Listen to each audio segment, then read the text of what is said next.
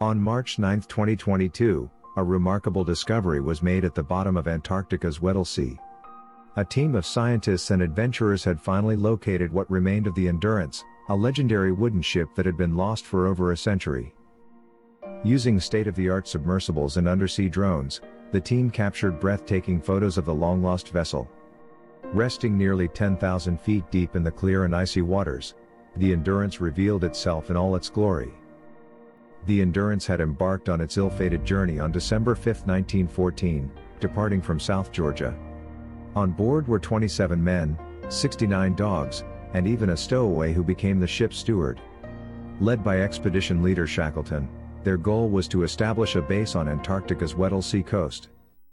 Shackleton's ultimate plan was to cross the entire continent, reaching the Ross Sea south of New Zealand. Along the way, another group would lay depots of food and fuel to support their journey. However, just 2 days after leaving South Georgia, the Endurance encountered the formidable pack ice that surrounds Antarctica. For weeks, the ship navigated through narrow leads in the ice, inching its way south. But on January 18, a powerful northerly gale trapped the Endurance, squeezing the ice floes tightly together. The ship was stuck, unable to move forward or backward. As crew member Thomas Ordlees described it, the Endurance was frozen like an almond in the middle of a chocolate bar. Despite being within a day's sail of their intended landing place, the drifting ice slowly pushed the Endurance farther away with each passing day. The crew had no choice but to establish a routine and wait out the harsh Antarctic winter. In the time that passed between abandoning the Endurance and watching the ice swallow it up completely, the crew of the ill-fated expedition faced a desperate struggle for survival. They salvaged as many provisions as they could, knowing that every resource was precious. But they had to make difficult choices, sacrificing anything that added weight or consumed valuable resources. Bibles, books, clothing, tools, and keepsakes were left behind, as the crew focused on essentials for their survival. Even some of the younger dogs, too small to pull their weight, were shot. And to the chagrin of many, even the unfortunate Mrs. Chippy met the same fate. The initial plan was to march across the ice towards land, but it quickly became clear that it was an impossible task. In 7 days, they managed to cover only 7.5 miles. There was no alternative, wrote Shackleton, but to camp once more on the floe and to possess our souls with what patience we could. Slowly and steadily, the ice drifted farther to the north, as the crew waited for a chance to escape their icy prison. And then, on April 7, 1916, a glimmer of hope appeared. The snow-capped peaks of Clarence and Elephant Islands came into view, filling them with renewed determination. In the vast expanse of the Antarctic, Sir Ernest Shackleton and his crew embarked on a treacherous journey. They had relied on the floe, a frozen platform of ice, for months. But as Shackleton noted in his diary, their faithful companion was nearing its end. On that fateful day, April 9, the ice beneath them gave way with a thunderous crack. Shackleton knew it was time to leave their temporary home behind. With great determination, Shackleton gave the order to break camp and launch the boats. The crew worked swiftly, knowing that their survival depended on it. As they ventured into the open ocean, a new adversary emerged, the relentless power of the sea. The crew faced freezing spray, frigid waters, and the constant battering of their boats. The open ocean tested their resilience, pushing them to their limits. Seasickness and exhaustion threatened to break their spirits, but they remained steadfast in their pursuit of survival. Shackleton's unwavering leadership and the crew's unwavering determination carried them through the darkest moments. They refused to succumb to the challenges that lay before them. In the face of adversity, they pressed on, rowing towards the unknown. Their journey was far from over, but they had conquered the ice, and now, they would conquer the open ocean. It was a moment of relief, yet their journey was far from over. After 497 days at sea, the crew led by Ernest Shackleton had finally set foot on dry land since leaving South Georgia. But their ordeal had only just begun. After 9 days of rest and preparation, Shackleton, Worsley, and 4 others embarked on a daring mission. Their destination? A whaling station on South Georgia, over 800 miles away. For 16 days, they battled monstrous swells and angry winds, fighting to keep their small boat afloat. Every surge of the sea was an enemy to be conquered, as they bailed water and fought against the freezing cold. Even as they neared their goal, the elements unleashed their fury. The wind howled, tearing the tops off the waves, testing their resolve. But they pressed on, their determination unwavering. Finally, the wind eased off, and they made it ashore. Help was within reach, or so they thought. The storms had pushed them off course, and they found themselves on the wrong side of the island, far from the whaling station. Undeterred, Shackleton, Worsley, and Tom Crean set off on foot, facing a new set of challenges. They climbed mountains, traversed glaciers, and forged a path that no one had ever taken before. After 36 hours of desperate hiking, they finally arrived at the whaling station at Stromness. 3 strangers, appearing from the mountains, their appearance a testament to the hardships they had endured.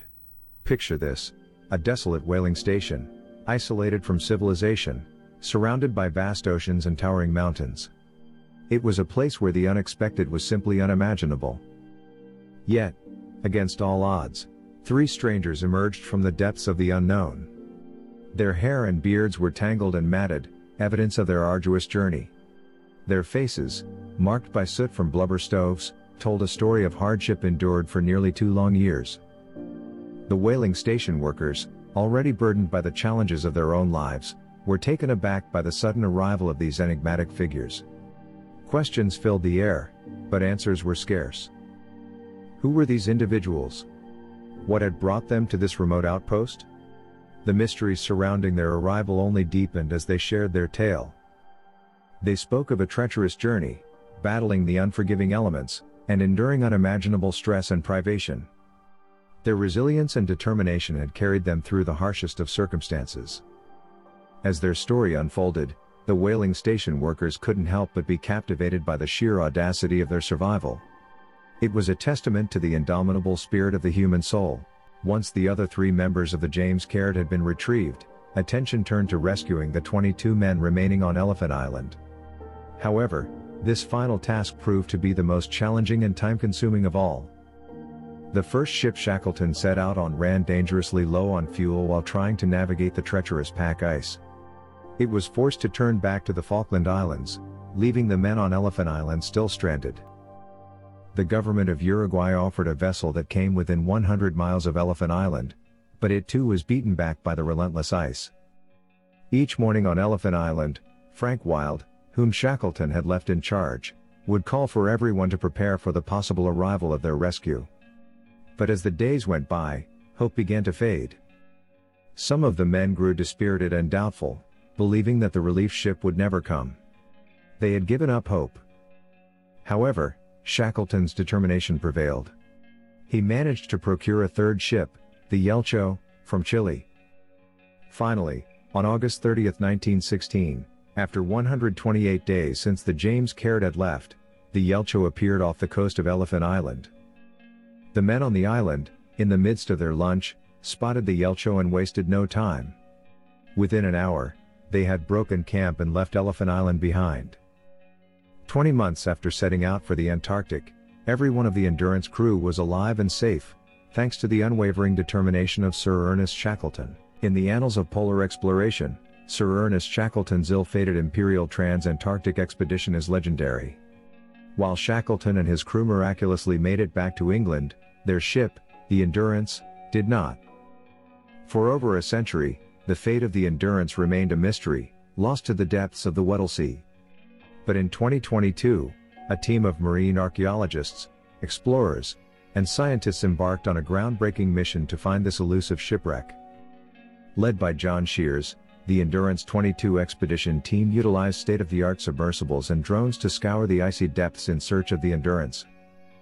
John Shears said, "We have made polar history with the discovery of Endurance, and successfully completed the world's most challenging shipwreck search." After an arduous search, the team's efforts paid off. The Endurance was located at the bottom of the Weddell Sea, approximately 4 miles south of its original recorded position. Photos released from the expedition revealed the sunken ship in mesmerizing detail. One image showcased the ship's stern, where the name Endurance was still visible above a 5-pointed star. The preservation of the Endurance is truly remarkable. It provides us with invaluable insights into the heroic age of Antarctic exploration. Ernest Shackleton, a renowned explorer, had already faced numerous challenges in his previous expeditions. However, as he prepared for his last voyage, something had changed. The Endurance veterans who had once witnessed his unwavering determination now noticed a different man. Weaker, more diffident, and drained of the spirit that had kept them alive, Shackleton embarked on his final expedition to the Antarctic. But fate had a different plan in store for him. On January 5, 1922, with the ship anchored at South Georgia, Shackleton suffered a heart attack in his bunk and passed away. He was just 47 years old. With Shackleton's untimely demise, his trusted companion, Frank Wild, took charge of the ship and set a course for Antarctica. But the vessel proved unequal to the task, and after a month of futile attempts to penetrate the icy pack, they redirected their course towards Elephant Island. From the safety of the ship's deck, they gazed upon the beach where they had once lived in fear and hope. Memories flooded their minds, and emotions ran deep. As one of the crew members, Macklin, wrote in his journal, "Once more I see the old faces and hear the old voices, old friends scattered everywhere. But to express all I feel is impossible." And with heavy hearts, they turned their ship north for the final time. Thanks for watching. Don't forget to hit the like and subscribe buttons.